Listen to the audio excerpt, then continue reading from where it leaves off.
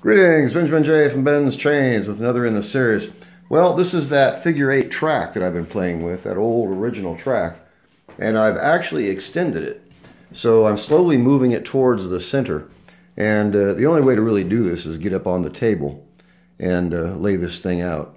Anyway, I just want to do a quick video on this. It's actually running quite well considering it's made out of junk track, as you see.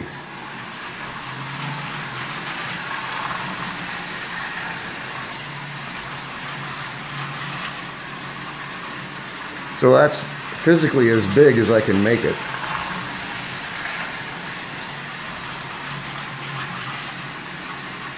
But it runs well.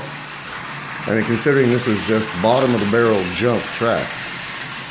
And it was all derusted with vinegar, including the crossover. The crossover was actually pretty bad.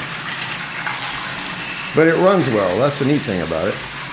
So, I'll probably get up on the table tomorrow and actually straighten this out, get it centered on the table.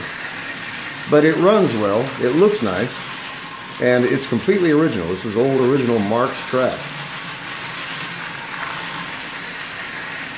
And as you see, it actually runs quite well.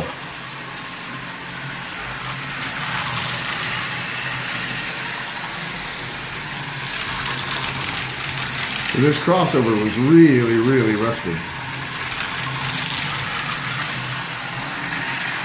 So it's about 10 inches longer than it was.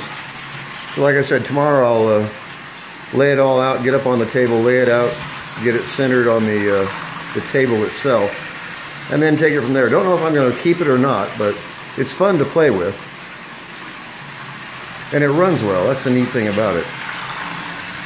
Just some old, nasty Marx track that I derusted with vinegar.